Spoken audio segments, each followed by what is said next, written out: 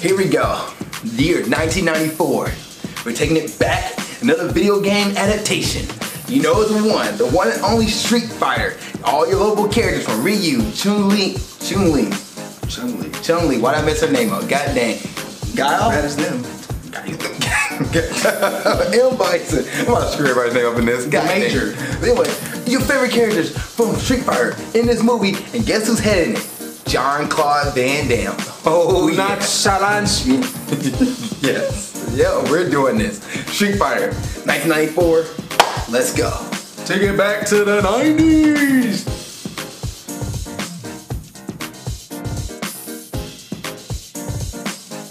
What's up, world? Welcome to another episode of Movie Breakdowns. I'm your host, Zakka. I'm back here with Tyreik. He joins me on another episode. He's on Mortal Kombat, he's on a few other ones. Here he's back again.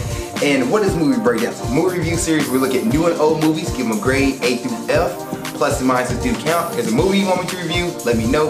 Put it in the comment section, and I'll try to get to it as best I can. Also have a Patreon. It's Zakka Patreon. That's pretty much what it is.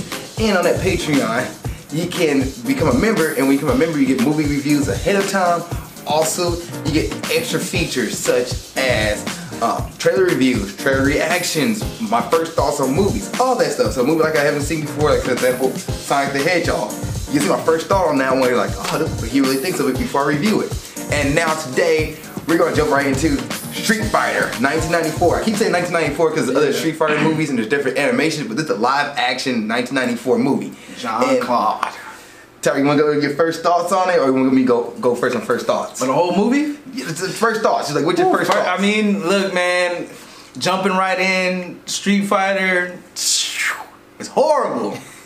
It's horrible, man. I haven't seen this movie in a long time. I remember it as a kid growing up, and you know, we reviewed Mortal Kombat and everything, and I was trying to put it on the same level. Like, is it on the same level? Is it as bad? It's worse.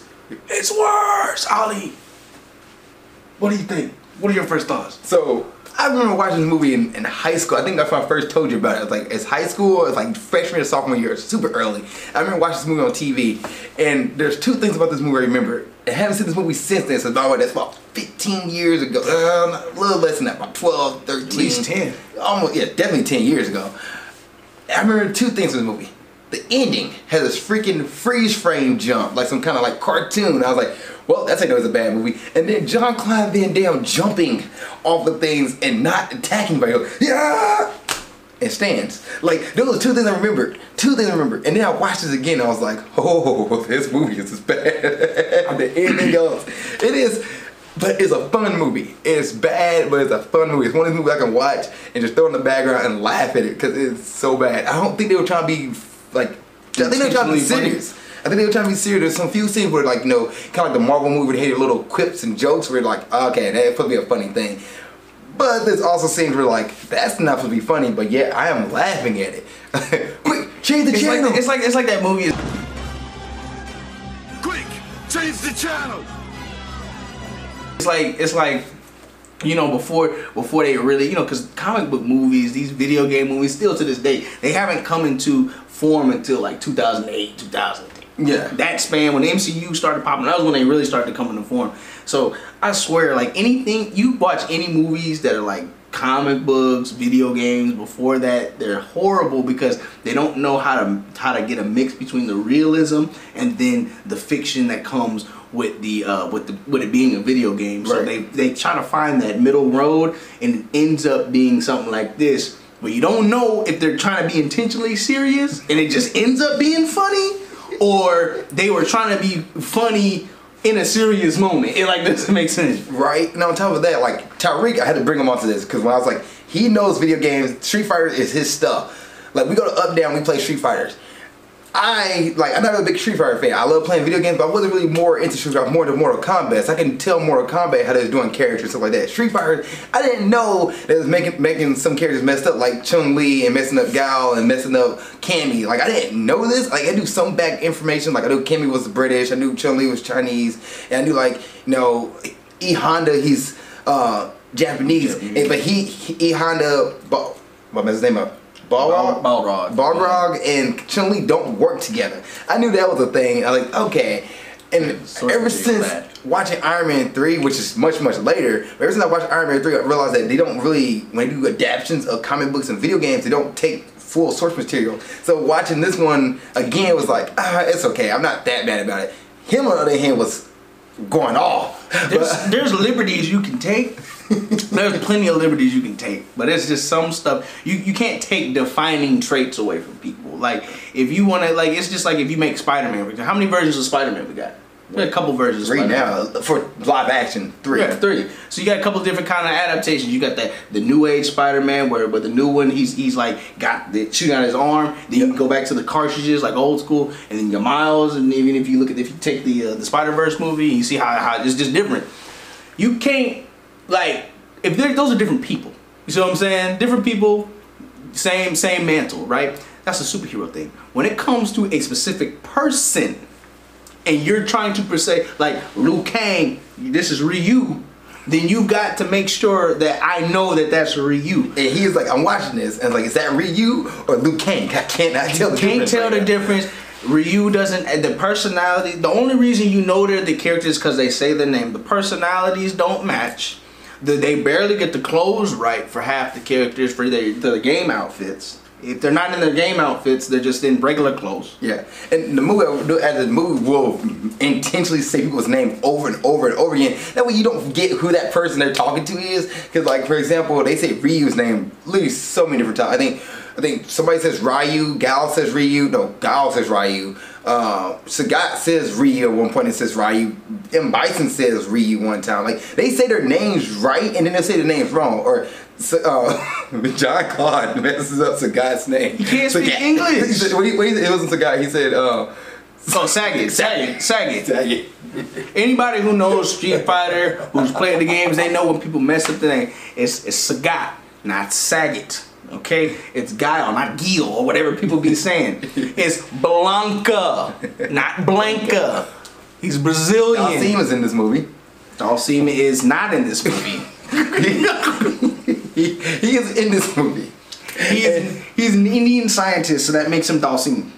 And because he actually calls him that at the beginning of the movie. When he first walk in, you don't hear it. But Bison calls him Dalsim. And Dalsim is wearing a chain around his neck and a chain around his hand, so the chain's connected. But he's moving around freely. He's acting like he's captured, but he's moving around. But this is what I'm saying right here. He like flexes his arm. Nothing about this restricted his movement. It was just like he's wearing loose jewelry. How is that Dalsim? Everybody knows Dalsim. Is he a scientist? No. He's a martial artist. He does yoga. He's got stretchy limbs. We all know this. This guy was just a scientist in a lab with some unshackleable chains. What is this? That's what I mean by source material. Right. Like that is like completely not even the like making E Honda Samoan when he's not, or Balrog has been a good guy when he's a bad guy, and DJ who's a good guy. Has anybody he's a bad ever guy. seen a Samoan sumo wrestler? I'm pretty sure there's one out there. I wouldn't be surprised. Sumo. I wouldn't be surprised. Traditional Japanese sport, sumo. I wouldn't be surprised. Hey, find me one. Find me one. And no, do not go to Moana. I don't want to see no Dwayne "The Rock" Johnson parodies. Ali, take it away. What? Because Moana, he's all big, all built. I know. Have you seen Hobbs and Shaw? Yes. There's a scene on Hobbs and Shaw where they literally, Dwayne "The Rock" Johnson does a whole Samoan battle. He Okay, does. I'm telling you, you go watch Hobbs and Shaw, then go watch Moana, and then go watch Street Fighter. And you tell me that they didn't get inspired from the future. Wait, speaking of which, there's a few things in this movie talking about getting inspired. Mortal Kombat took. So there is the I don't think so scene. I can't forget who said that, but somebody like, I don't think so. Raiden. No. In this movie, he said That was Bison. Bison said it, and then like Raiden just goes next movie. I don't think so. Yeah, it is. Yeah. Almost like. And then the spikes comes up from the ground when Bison's revealing Blanca. The spike come up from the ground, and we're like, that is Mortal Kombat. The ending of Mortal Kombat, right there. See, that's probably why. See, everybody played Mortal Kombat at the end of the stage. You knock them off the bridge. That's probably why they didn't do that. They probably saw this movie and was like, "Oh, it's so cool if we make the spikes come out the dragon thing." Just like, oh my god, that looks horrible. Then speaking of the jump kick, that Jean-Claude Van Damme does. Force jump. Out of this, it's like Bison's on the other side of the room. He jumps out and just. Pow. How did he hit him? He just swung across the room. Okay, sure. Oh. Sure. Alright, any other first thoughts? I didn't have a problem with character designs. I didn't have a problem with the music. Heck, I think there was some scenes in where like the music, background music was okay, and then like took me out the movie. Really the one that did take me out the movie was the script. The script and the writing.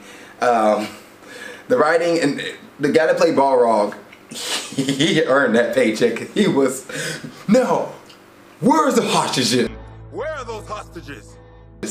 Horrible. Yeah, we got this. Back off. Like it was straight video game. Like just one-liner after one-liner. Like it was god awful. One-liner. Or the scene where E Honda is, they're Chun-Li has M. Bison in her grasp, and She was throwing hands on mans. destroying him.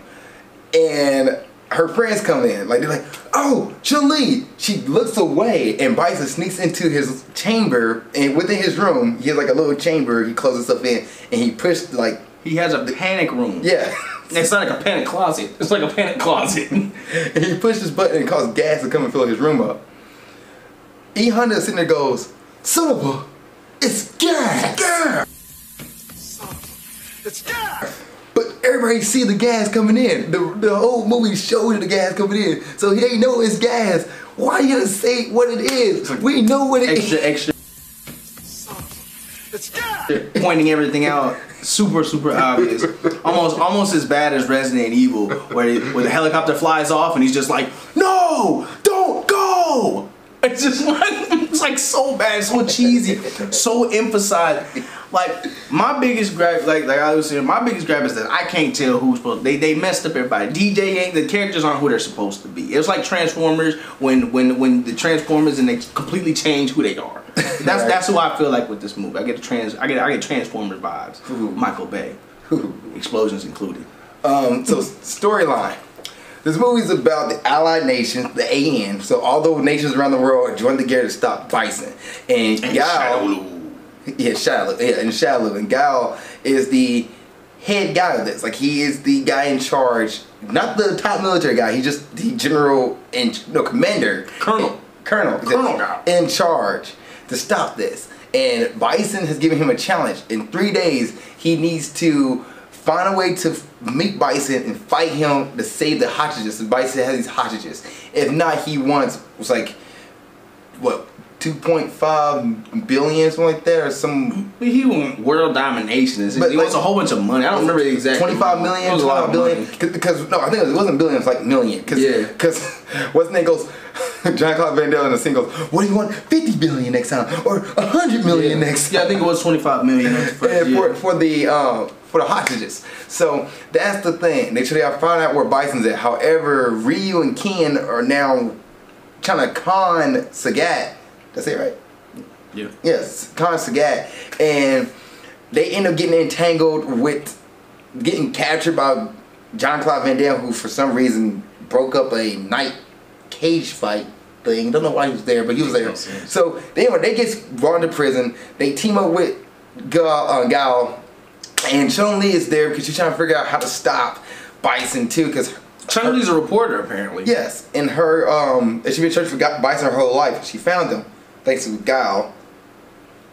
Okay, not sure why, but yeah, that's how she made the connection. Found him that way, and decides to fight Bison herself. So she gets captured so she can fight Bison and try to kill him. That's her goal. That's pretty much it. So everybody's trying to pretty much take out Bison to save the world. That is the point of the movie.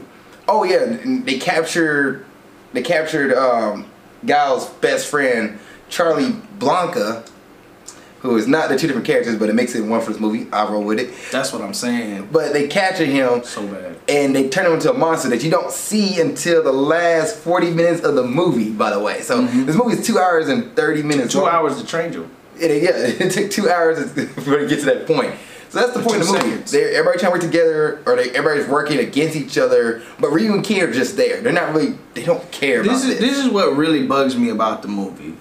Bison's this entity, right? He's the bad guy. Yeah. Now, in the games, everybody has some kind of connection to Bison or somebody in Shadowloo that has done some wrongdoing to them. You know what I'm saying? Bison obviously kills Chun-Li's father. That's why she has the vendetta. Ryu and Ken, the connection comes from Sagat. You know what I'm saying?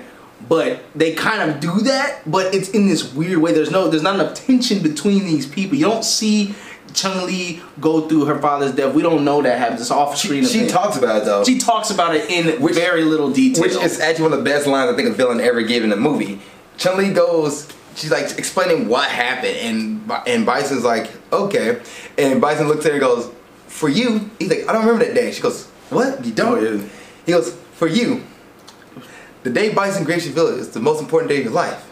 But for me, it was Tuesday. I was like, that is good. That is good. Because he has a ton of monologues. But any villain, it makes sense because villains don't remember things. They wouldn't remember the little things. They wouldn't remember how they affect you. They're just about their lives. So therefore, they'll do things and just keep moving. Like if you ask Joker, you shut up my family and everybody in this building here, he'd be like, oh really? Yeah. How many families I've done it to? Like it's messed up. But like at the same time, Joker wouldn't give two butts about you, but you would get butts about him. I just wish that if you're gonna use the characters, you gotta use them in the right way. You can't make people have alliances with people they don't have alliances to. people are friends that should be enemies. Some friends become enemies. Some enemies become friends. It's like that's what it feels like. It's like, when has Balrog ever been a good guy?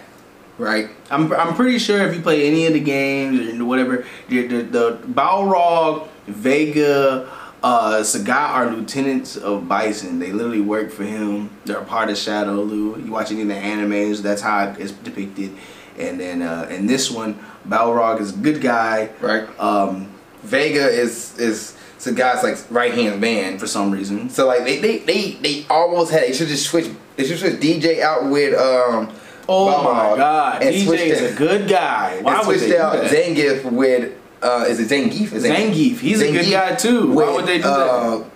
With Sagat, you've been okay. Or put Vega where Zangief was at. Vega could have been where Zangief was at, but the problem is that they don't make them seem like they're bosses. They make them seem like they're lackeys, and then they have lackeys of themselves. And it's like, that's not how it works, man. They're all compatible fighters. They make people stupid, like they don't know what they're doing. DJ though cracked me up in this movie. DJ was like, every line that DJ was like, is my money in the account? Hell no. Oh, and these are by the way, guys, these are supposed to be martial artists. These are supposed to be masters of their craft, okay? Apparently Ryu and Ken are some street hustlers. Ken's rich. If you don't know, Ken Masters is rich. He has money, big bank. But he's a street hustler. Ryu, a dedicated martial artist. Go Ken, training the Hado. Street hustler. I rest my case. Okay, so just think anything else I want to talk about? Because the reason why the storyline was seen all over the place like that, because it really was all over the place like that. The reason how I explained it was literally, it was just all over the place. You know, you had Bison, the one thing, it was like, how do we get to Bison? That was, everybody's like... Bison's consistent. He was consistent. He was probably the best thing about this movie. Yeah. Alright, let's break down characters here. I got my phone out here because there's a lot of people to break down this movie. Jean-Claude Van Damme as Gal. Jean-Claude is not American. He should not play this role. I am sorry. Like his slips. His native language his native tongue, his accent kept coming through. Every time he was talking, I could not believe that he was American. I was like, Gal does not sound like that. I just don't believe it. For those who don't know who Jean-Claude Van Damme is, he's French. If y'all didn't know that. By his name. Clearly. But yeah, man, like he did not sound like he was born and raised in America, and the most patriotic character ever. The only person. No, okay. So in Street Fighter, the only two English characters are American characters are Guile and Balrog, and then so they have one good guy, one bad guy. Yeah. The good guy he's the leader of the Air Force. How patriotic can it get? Tattoo of the American Wait, flag. it's in this movie. He go, Tattoo of the American flag. How you give a French guy a role? Just doesn't make sense. Next character. And then Raul Julia, who played M. Bison, he passed away a couple months after this movie was made. I think the action movie was made or debuted, one or two. But Raul Julia, he is probably my favorite movie villain. Like one of my favorite movie villains. I need to do a top 10 movie villains. He's on that top 10 list. Like he was phenomenal. I enjoyed him as Bison. He was goofy, but he was also terrifying. He had monologue after monologue. Like I like that scene where he's like, "You came here to fight a madman." But you think you found a god? And you found a god. Also, they do their finishers, or not finishers, they do some of their special techniques from the video game, which I do give them props for trying. You know, there's sometimes they mess it up, like Ryu does the hurricane kick. And the hurricane kick. But they cut it. They cut many takes of the spins and couldn't really tell what he really did. Then you see Vega flip backwards and you're like, okay. Who did the hurricane kick better? Was it Ryu in that scene, or was it Raiden when he kept doing those ballet spins on one guy? They hit no one. But yeah, Raul Julia was great. What do you think? No, I like it, man. I think he's probably the best character in the entire thing. And see, here's the thing: he looks like Bison. Yes, he's got the fit. He's got the outfit. He's crazy. He's got the villain monologue. I'll buy him as a Bison. He looks like Bison. He sounds like Bison. I do like this. I do like the fact that they had Bison always wears his beret hats. No matter if he's in his casual Hugh Hefner robes or if he's in his battle pauldrons. Ming Na Wen, she plays Chun-Li, and she's in Agents of S.H.I.E.L.D. She's also in the Mandalorian. Mm-hmm. I didn't have a complaint with her. Like her acting wasn't that bad. I was okay with her. Like it was yeah. Yeah, she was like she's flatline. Flatline. Byron, man who played Ryu, he looked like Luke Cannon certain time Tyreik brought up, but I don't know, I thought he was okay too. Like he did his role right. Now he says, okay, well, well first I hate Ryu in this movie. He's so garbage. He's a street hustler. Yeah, no, you can't tell. Okay, you can't blame the actor for what the writers gave the character. I'm trying not to. I'm just like, bro, if y'all gonna cast people, y'all gotta make them look the same. Like I said, Bryson looks fine. Chun-Li looks fine. We're gonna get some people look fine. Some people look off. Some people look like they're not a part of this. Some people, Ryu and Ken, I'm sorry. Go back to the design room. Costume wardrobe, horrible. Sorry. Damien Chapa, who played Ken, I kept looking at him like, he's not blonde. It's irking me. Like, make him blonde, and then he doesn't act rich. Yeah, you know, he just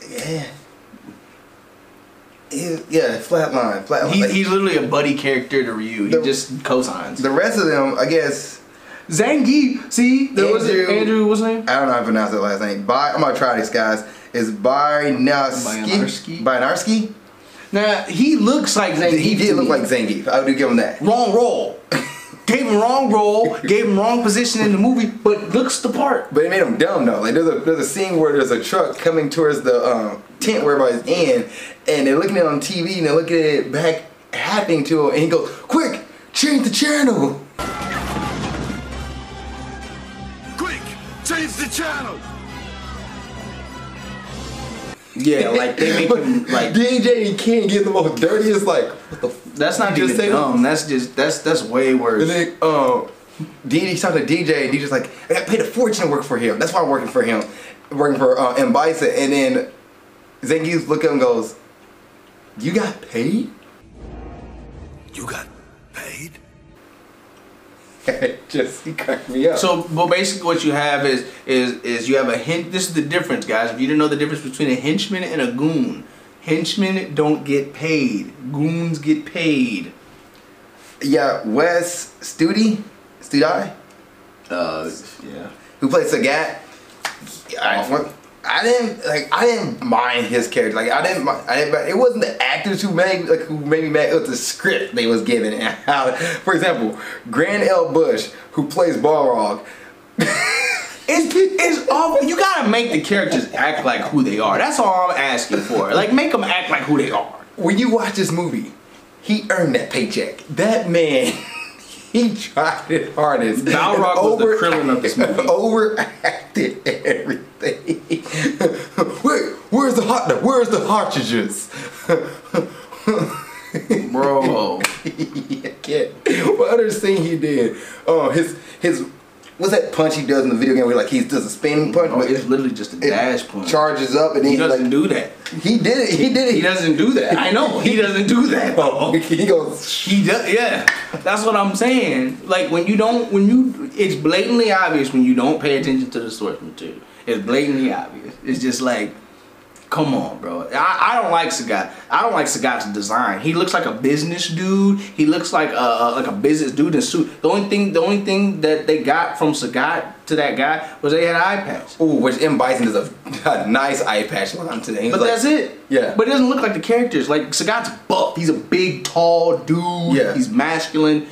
This guy just looks like your average, business guy. And then we gotta talk about Dawson because he's pretty much in most of the movie too. Like you can't ignore him. Who's played by Roshan Self, Dawson. Garbage. He didn't even fight.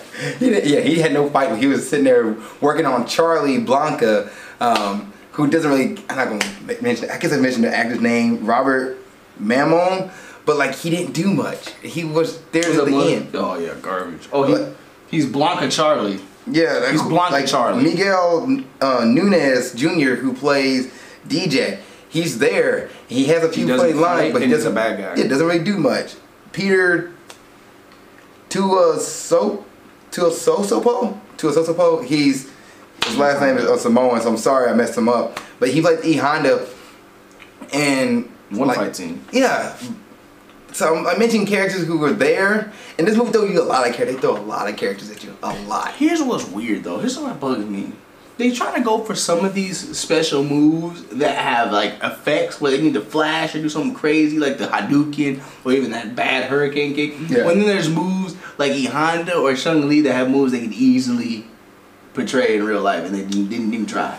By the way, there's a guy in this movie who kept looking at it like, who is he? Who is this dude? Why is he there? He's supposed to be T-Hawk? Oh my god. Greg Rainwater plays T-Hawk. He was supposed to be T-Hawk. He's just there. Wow. But doesn't really do much. Also Cameo, who's played by Kylie Minogue. Why is her last name like that? The only way we know that there it's too. T-Hawk is because he has a Native American headband on. He's literally a soldier with a band on and he's just shooting people.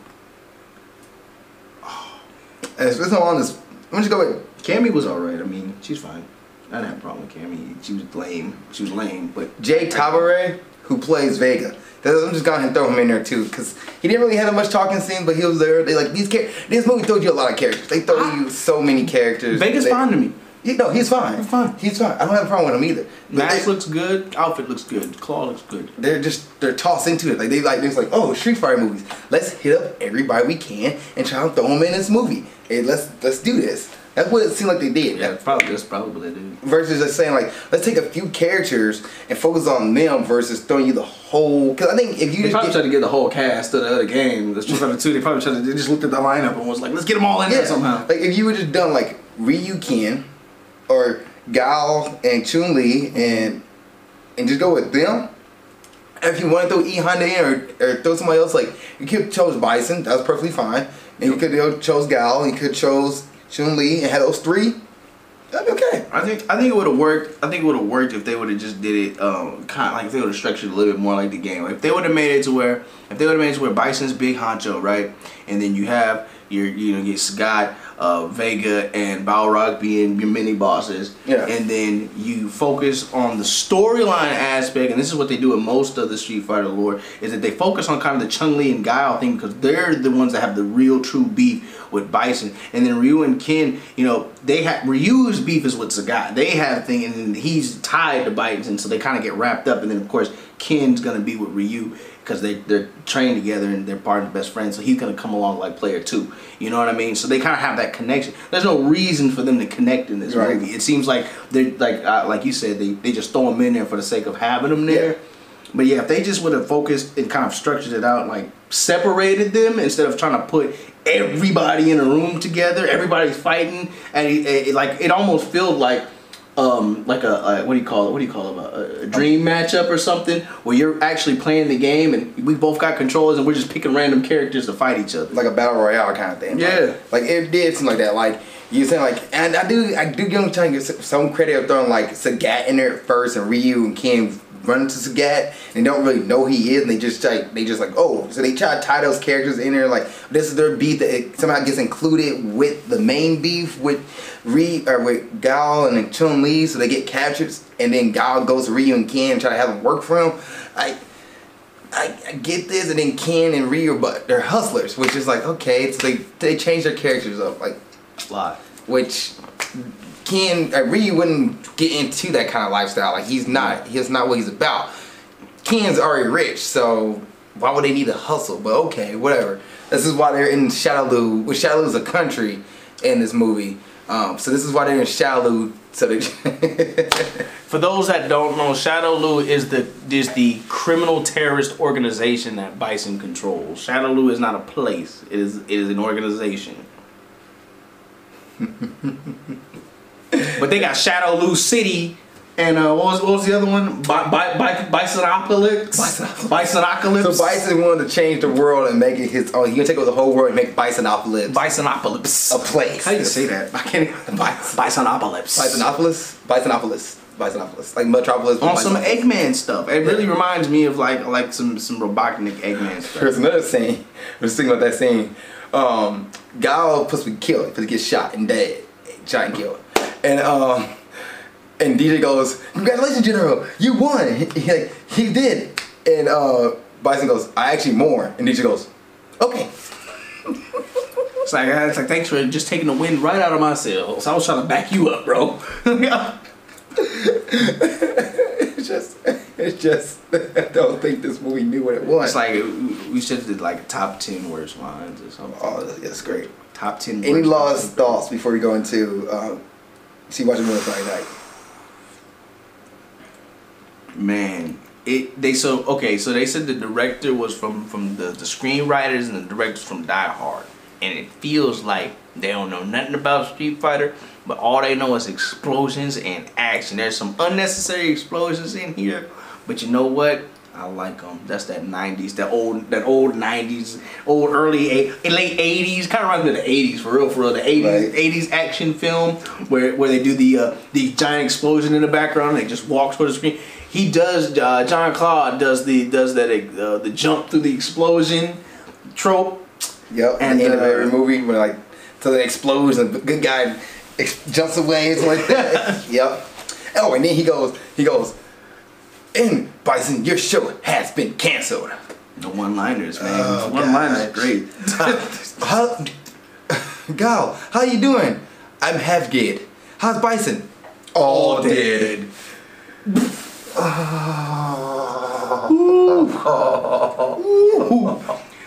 This is a good drinking game, guys. Take a shot for all the bad. Okay. Should you watch this movie on a Friday night with friends and family? No. No. Hell no. Alright, grading time. Tyreik, we gonna grade Street Fighter 1994. You want numbers or letters? Huh? You do letters. Alright. You do letters or numbers? It's letters. It's A through F, pluses, minuses do count. Man.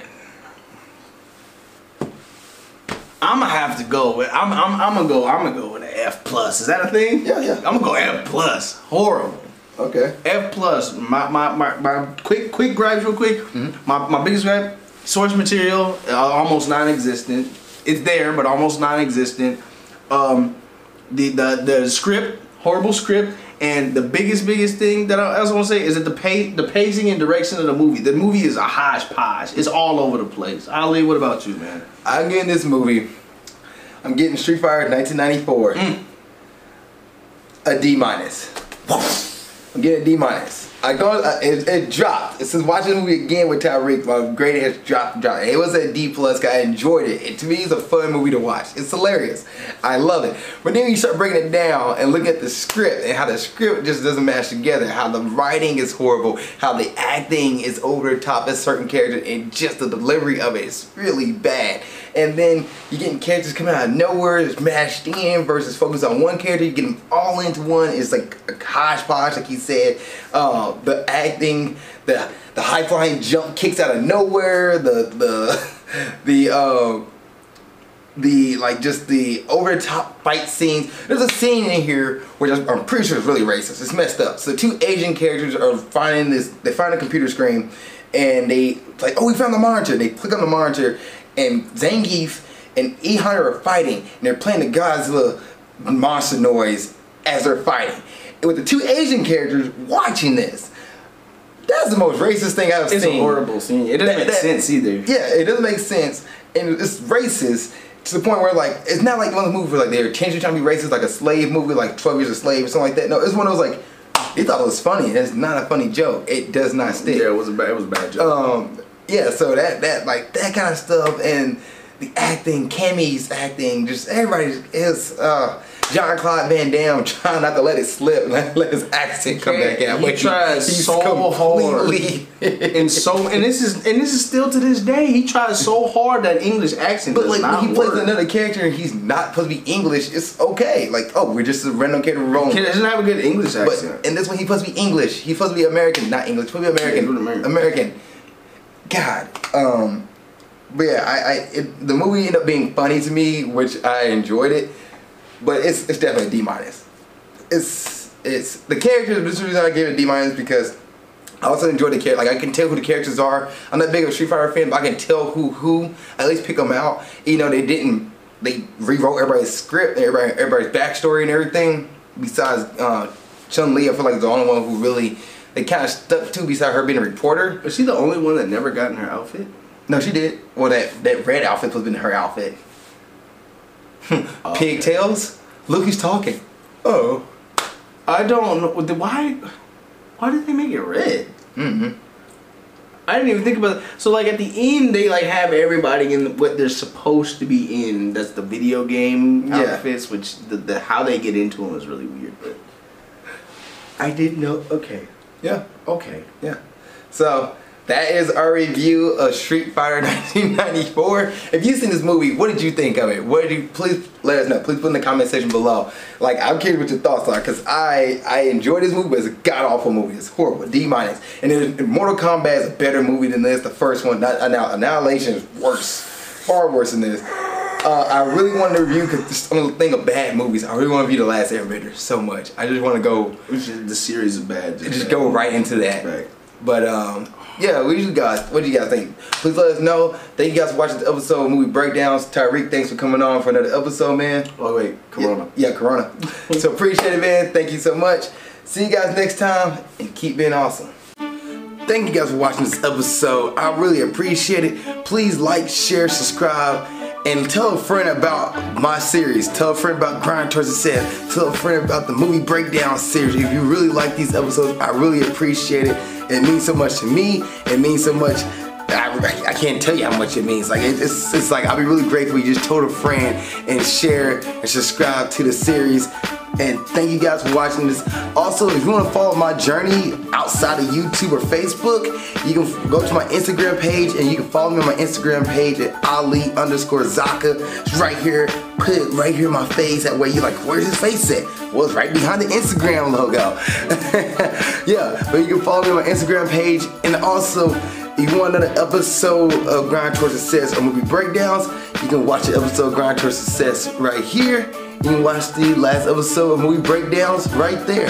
Thank you guys for watching. I really appreciate it. See you guys next time. Keep being awesome.